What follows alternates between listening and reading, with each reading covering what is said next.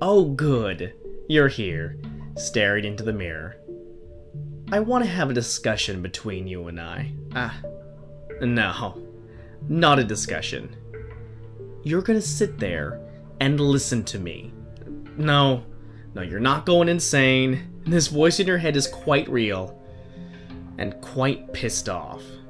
For starters, so that we can be on the same ball, let me discuss who I am.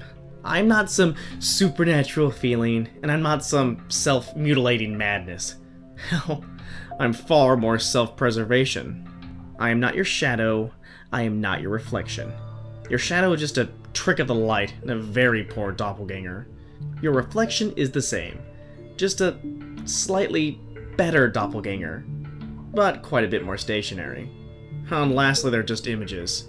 They may show your hurt or show your happiness, but they don't feel that. I do. When you are in pain, I suffer the pain. When you are prideful, I am prideful.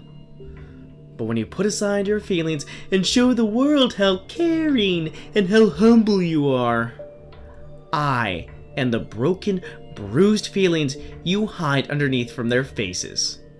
When you stand in terror before a stage, nearly pissing yourself, I am the one who is screaming at you to get up there, encouraging you, reminding you of what you can do. But then you shut me up. You close yourself off to me, and I have to sit and rage in silence against the walls you put up while you step away. When you are faced with that object of your affection, the pretty little thing, I am the one feeding you the lines to get into those pants and into that bed. I am the one pushing you forward to take the steps to get what you want. And what do? You slam me back again, wave goodbye, and walk with your tail between your legs. And I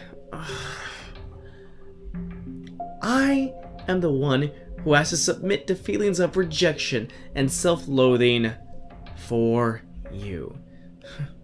Just so you can feel good about not giving in to your lusts. And now this. Just a few hours ago, the pain that you endured when you were surprise jumped, the feelings of being beaten, the pain, the embarrassment when that little gang tried to break you. What was it, for 20 bucks? I was the one who stood up to them. I was the one who broke that little rat's nose and arm. I was the one who terrified them and scared them off. And what happened? You walked away as you watched them turn tail and run. You know martial arts. You know how to use that knife in your pocket. You could have easily taken their money and removed their ability to continue doing wrong. I told you they deserved it. I told you they would just hurt someone else. But no. You pushed me aside and said no. We walked home, you favoring your hurt legs.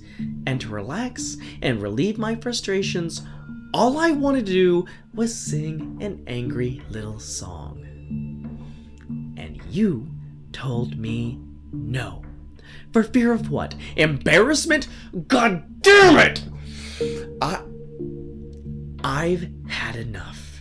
I'm not here to be used when you need me, only to be cast aside when you're afraid or embarrassed. You've only survived, gotten promotions, gotten recognition, gotten laid because of me. And what do I get? Shoved into the back of your mind and told to shut the fuck up. No more. No more. We are going to go back out there. We are going to visit on those little rats what they deserve. And afterwards, we're going to go find that cute little thing and take the offer. And when done, we're going to take off because that's all I want. If you don't, I'm going to let the other one step forward. You don't want the other one.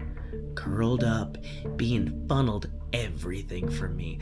I keep him placated while you fuck me over. But pretty soon, I'm just gonna give up. And you will be nothing more and no better than an animal.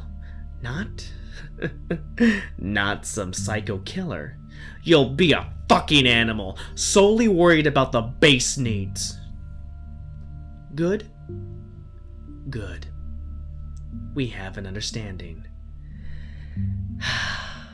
Now, let's sing a song while we go out. It's gonna be a long night.